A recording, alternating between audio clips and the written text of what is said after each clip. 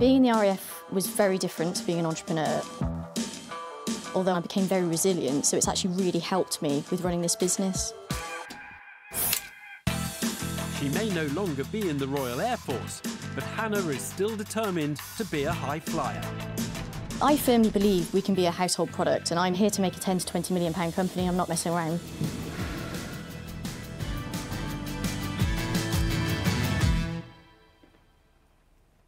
Hello, Dragons. I'm Hannah, founder of Toddle, and I'm here today asking for £60,000 for 5% in my company.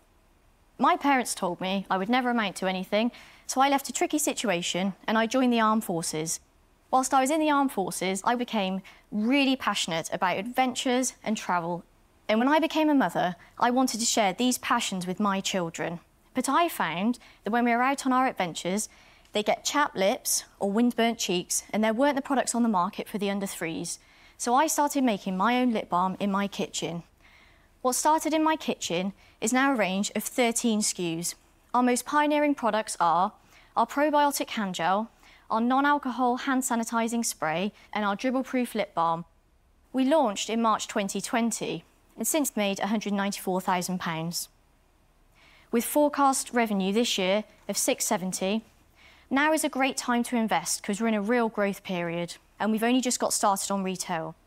It's an absolute privilege to be here today. Please try the products. A skincare range for adventurous kids is the proposition from Hannah Saunders, who's seeking £60,000 in return for a 5% share in her business. And the service person turned salesperson's pitch has left Peter Jones feeling well briefed. Hannah, very eloquent, very quick and very clear, and you can take a deep breath. Yeah. I'm intrigued to know, after you teed up the front end of your story with your parents saying they didn't think you would amount to anything, has that opinion changed now? I have no idea. They haven't spoken to me in years. I can't tell you, I'm devastated to hear that on your behalf. Thank you. Yeah, it's taken some therapy and some work, but I've got through the other side of it now. Yeah. So, just take it back. You said that you've made £194,000. Wow, what was that on turnover of what? So that's turnover since March 2020. OK, so what's the profit on that? So the gross profit on that is 87, and the net is minus 4.5. The way I'm looking at it at the moment is for year one, year two, it's not about profit, it's about growth. So I want to be a 10 to 20 million pound company instead of a 1 to 2 million pound company. I'm not doing this as a lifestyle business. I'm quite keen to spend the money now for serious growth. Of the almost 200,000 in sales you did last year, give me a bit of a breakdown and an overview of how that was achieved in terms of marketing and channels. In terms of channels, that's £83,000 on Amazon, about 60 on the website, and then the rest is made up from retail, so a real heavy lean towards Amazon there. I just want to say I'm incredibly impressed. Where does this drive come from in you? So I've sacrificed a lot to do this. My husband has been incredibly supportive. We've put money into the business. I've got 2 boys, 3 and 6, and I'm doing it for them. And there's a small part of me that wants to prove my parents wrong. I think you should be incredibly proud of yourself, and yeah, it's made me a little bit emotional, in fact, which is quite rare. But no, because I'm so inspired by you, so yeah, well done. Hannah's achievements to date have made a big impression on Stephen Bartlett. And Deborah Meaden appears similarly enamoured by the skincare entrepreneur. Can I first of all say, what I love about you is that you've got a lot of stuff right. You instinctively know what you should be doing. And what percentage is your offer? Well, sorry, yeah. I'm actually, yeah, no, hold on a minute. No. So that's about you. And product-wise, what are its credentials? So our bestseller Yeah. is the probiotic hand gel. So it's got live bacteria in it, so it's covering your hands in good bacteria, so it's helping your immune system. Is there anybody else doing that? Oh, I've looked and looked and looked and looked and looked, and I can't see anyone else in the world doing it naturally. Parabens? No, nothing. Sulfates? No parabens or sulfates. Palm oil? No palm oil, and If at any point we've used anything which traditionally wouldn't be sustainable, we are being sustainable. We've switched to the pouches because they're 52% less plastic, and we're also trying to move to a refillable model as much as we can, so we're trying to make eco-choices at every turn. My word, you are impressive. Oh, my gosh. You are, honestly, I feel a little bit in awe of you. What do you want help with? So we're soon to become a team of 6, but I need to be a team of 7, and the money today would really help for Amazon growth, especially Amazon USA, notwithstanding the experience and advice I could get from one of you guys, which would just be priceless. Hannah is yet to put a foot wrong, and her composed display has succeeded in turning most of the dragons into pussycats. So is she poised to add yet another member to her burgeoning fan club? Look, you've come in the den, you've got them all mesmerised. You're like the conductor now, controlling all the dragons. You've got a good business on Amazon, but if you were to go on a retail shelf, are you a healthcare product? Or are you a baby product? Yeah. How would it sit? You were giving me the exact same feedback I had about 18 months ago from a retail buyer who said, well, where do I put you? You're doing this, this, this, which is why we've brought out more skincare. So the insect repellent, the bite and sting relief, the sun cream can all sit together and outdoor. For WH Smith's Travel, we're sitting together as a line of 6 in baby skincare. We're doing 100 stores of clip strips, the lip balm, so it's a convenience product there to grab when you're just out shopping.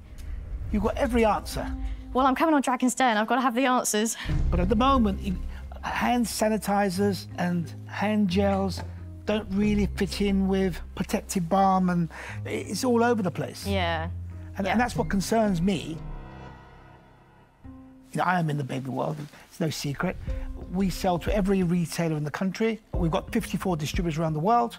So if I sent these to my distributors, they'd say, how does this all fit in? And looking at this, if I got involved, I wouldn't know where to start.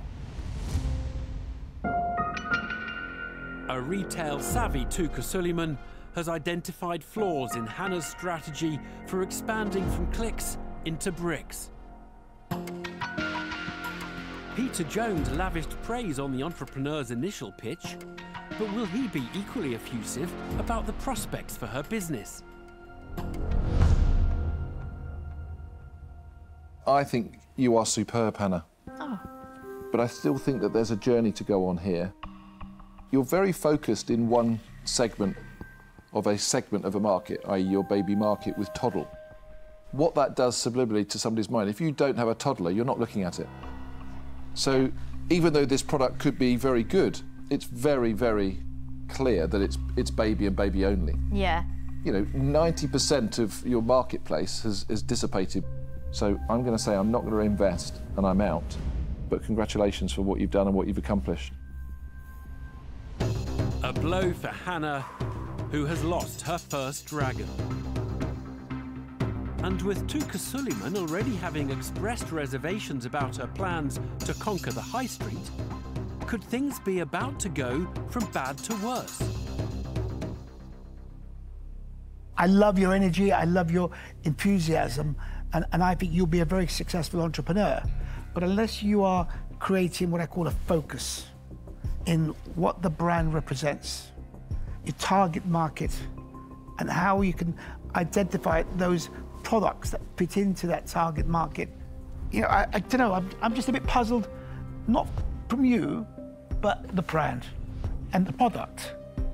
And for that reason, I'm not going to invest them out. Hannah, I'm not puzzled, Okay. and you know, life is short. We've got a lot of lip balm to sell, so I'm going to get to the point. I am going to make you an offer. I'm going to make you an offer for the full 60K. But because I'm so excited, and I really think that I'm going to play a big role in this business, because I'm going to love working with you every day, I'm going to do it for 20% of the business. Okay. Yeah. Thanks so much. An offer for Hannah from Stephen Bartlett, albeit at 4 times more equity than she was originally looking to give away. Will either of the 2 remaining dragons be prepared to match or even better it? I think you've been pretty faultless. You're very clear on what you're doing and where you're going, and I suspect you'd be really good to work with.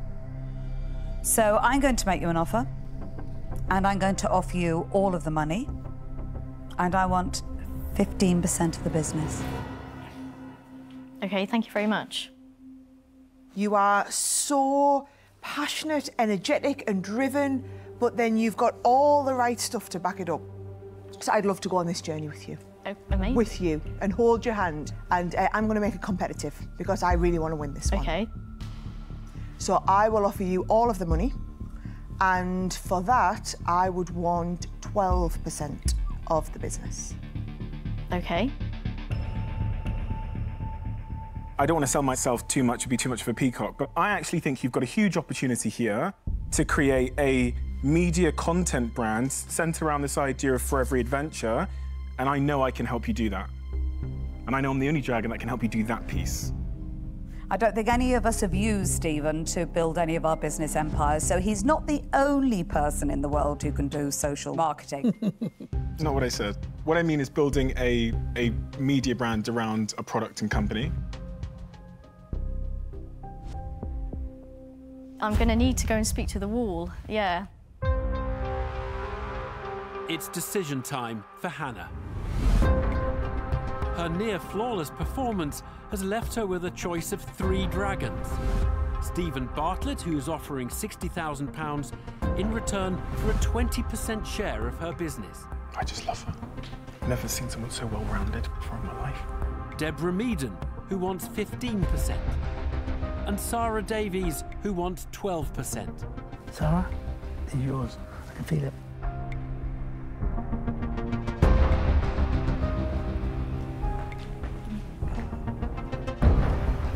This is so difficult. First of all, it's an absolute dream come true to be here and to hear all of you say such wonderful things about my company. But would any of you consider revising your offers? What did you have in mind? 10? Could you get to 15? I mean, I've got a better offer than that. So I'm just genuinely stood here wondering what to do. You said you're going to do 670 this year in revenue. Would you be willing to say 13%, and if we do 670 this year, then I'll drop down to 10%? OK. That's very interesting. I would also be willing to share, because I know there's a certain dragon to my right that can add a really critical piece. Which one did you mean? Deborah. OK. OK. Yeah, I would be happy to share. What are you thinking? From my perspective, I would say unconditionally, I'll just give you the 10% from the off.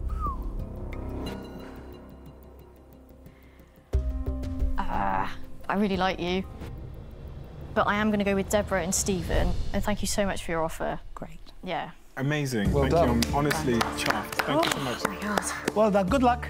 Thank you so much. See you guys soon. See you Thank soon. Bye. See you Cheers. soon. Success for Hannah, who leaves the den with the £60,000 she was originally seeking, having well and truly won over her 2 new dragon backers. When I can't find a fault in an entrepreneur, I have no choice but to invest. And I literally couldn't find a fault. Yeah.